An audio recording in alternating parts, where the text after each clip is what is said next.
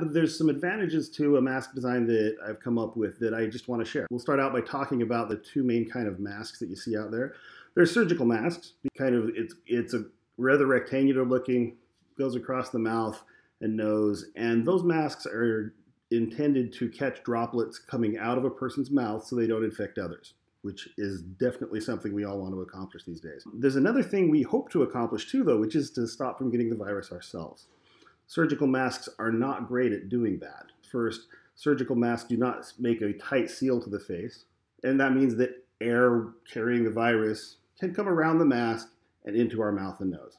Secondly, surgical masks and the masks that the CDC and others are having us make that are like surgical masks are not necessarily made of material that's going to filter out viruses anyways. What we would prefer is something that's more like what they call the N95 masks. These masks not only accomplish keeping our own droplets from infecting others, but also help to protect us from the virus. But there's a shortage of these.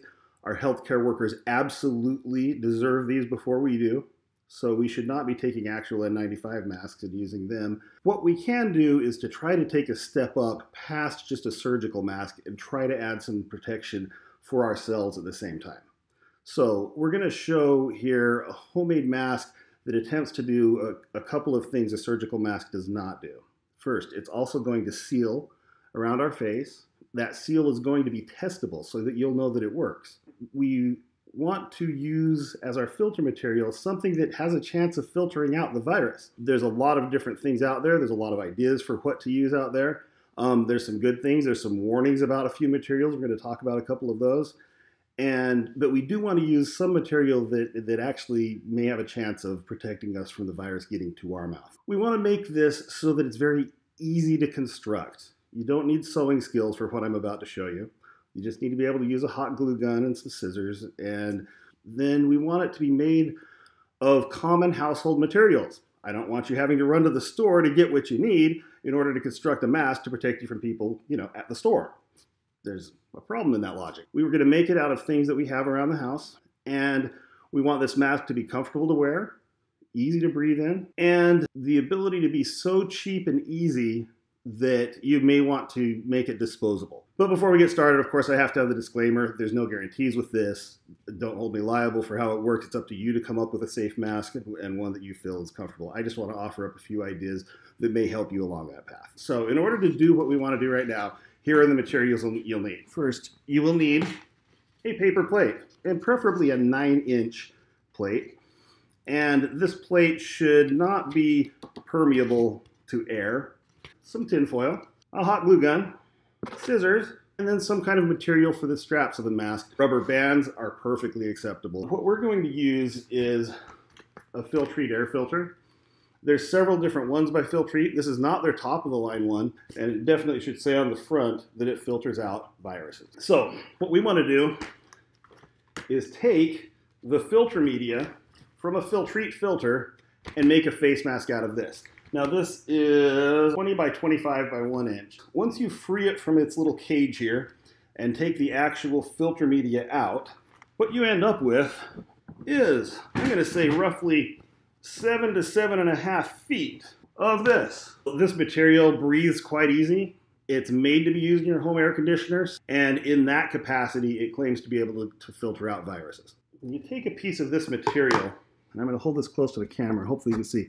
If I pull on this, it does actually deform. And I really worry about that because once it's deformed, I'm pretty certain that we've significantly damaged the ability of the material itself to catch a virus if it gets overstretched. We're going to start by taking our plate, and I've gone ahead and marked one off here. You'll see I have the top part here labeled nose and the bottom part here labeled chin.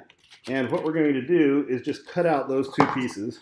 And the right size might be different for your face compared to my face. All you need from the plate are these two things. And what these are going to do is get attached together and form this seal against our face. You'll see how this top part here, this will be the part that touches our face.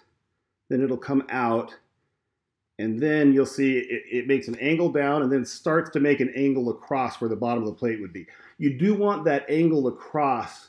That way it's not going to be poking at our filter material and perhaps damaging it like we talked about a minute ago. This part it will eventually go around our nose like so. And then the bottom part is going to come up around our chin. We'll hold these two things together and get that fit along your own face. Once you have that size feeling about right, we're going to go ahead and hot glue it right into those positions. At this point, you'll have something that looks a little bit like this. And now what we want to do is take all these edges that are poking up and seal them down so that they're tight with each other. It should look a little bit like this. Go ahead and trim off some edges. Make it so that it's round where it should be round. It's a little bit flexible at this point. It'll actually stiffen up a little bit here in a couple of minutes. The seal itself should be testable. Like I just have a Ziploc bag here. Hold it over the front of this and ask myself, is air getting around this thing? Of course, you'll be able to suck some air around it. We don't have it completely conformed to our nose yet. We will get to that in a few minutes. But you'll find that, okay, yeah, this paper plate touching your face, that really does have the capacity to make a pretty darn good and wide seal against your face. And that's one of the key features of this, is that strong, wide seal that the paper plate gives us. All right, so we're going to take our filter material, but I just want a piece. As long as your filter material is big enough to cover this, then you're pretty good, you're pretty well off. At this point, I like to go and just hot glue like right here on the side, and just put the filter material so it's hanging off of it, held on by that one spot. We can kind of lay it over the top and then trim that so that it's going to fit in roughly the right shape. Don't cut it too close because we're going to make a double seal here in a minute. Trimmed up, mine now looks like so. And now, starting with that spot where we began to glue it down already, we want to form a ring of glue all the way around and push this material down onto that. This seal that we're making with the hot glue right now should not have gaps in it where air can get by. Once you're done with this, you actually get a little bit of structural stability in the whole mask from the ring of glue that you're making. And again, one of the things we're trying to avoid is any air getting to your mouth that doesn't go through the media. And one way we try to accomplish this is through the seal. So now I want you to go and run hot glue along the whole outer edge of it. I'll hold this up to the camera. So see how the glue is just right here along the edge? You know, if you don't mind burning your finger a little on hot glue, it's nice just to spread that around. So you have one seal on the underneath side of the filter media and another one that's actually doing the visible edge of the media so that you can see that there's no gaps all the way around. So now even if that inner seal has some gap that we missed as we glued it down, this outer seal should not. This right here is largely the mask that we want to make. The one other important thing we need is to make it conform correctly to our nose. On an N95 mask and on a surgical mask, you'll find there's a piece of metal that goes along the top here that you get to pinch down to make it shape to your nose. Well, there's a lot of ideas online for how to get that metal piece. I've seen people using wire and all kinds of other things. Here's what you really need. About a 12 by 12 square of tinfoil. So you take this, and what you're going to do is fold it in thirds. And now what I'm going to do is just fold it in half over and over until I have a thin metal strip. Until I have a piece of tinfoil like that, you'll feel it's got some good stiffness to it at that size. And yet it can also be bent and flexed to fit around your nose. Go ahead and glue the center of that especially, and then glue down each side of that. So now you have a mask with the metal strip at the top that can be used to conform right to your particular nose. Then pushing down, you're going to feel a nice, good, tight fit all the way from your nose down to your whole cheekbone area here. It may feel a little loose underneath. That's going to go away once we put the straps on here. And at this point, you can pull out your handy Ziploc bag and test again. Really, I find the straps to be super easy to make, but I do want to say one thing about them. An N95 mask has two straps. They do not go around your ears like a surgical mask. They go around your head and they hold tighter. When I was involved in Hurricane Harvey cleanup, we used N95 masks, and I specifically remember that it was a nice snug fit, and it went all the way around the back of your head with more pressure than your ears are generally going to hold for that. So you do want to make straps that go all the way around the back. What I'm going to do is use this ribbon. This ribbon should be coming to about where the mask would be. Cut this ribbon in half and add a flexible hair tie to the middle of it. You'll see there's a lot of flexibility in this and plenty of space for it to come around and hold that thing tight. So I'm going to go ahead and use this and hot glue this on as the upper strap, attaching it just below where I have the nose piece, making sure that the ribbon is flat, coming around to the other side. And that gives me my upper strap. The lower strap is going to go around the back of your neck and up a little bit to your chin.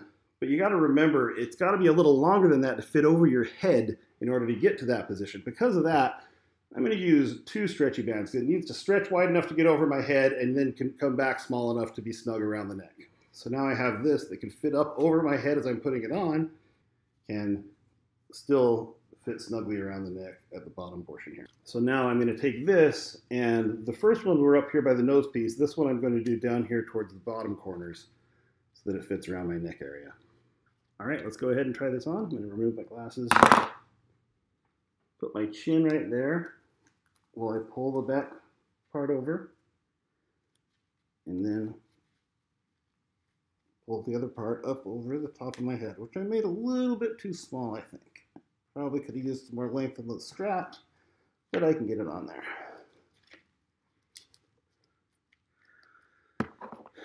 And voila, I'm wearing a mask that I made myself, fit that tightly around my nose. I'm breathing through a material that has the potential to filter out viruses. And I can even test that the seal is good. Sorry. You can feel how tight the seal is or isn't against your face as you do that. So there you go. I would definitely recommend adding material to the inside and the outside to protect the filter material itself. And other than that, I'm sure other people can come up with some good improvements, but that's what I have to add to the conversation.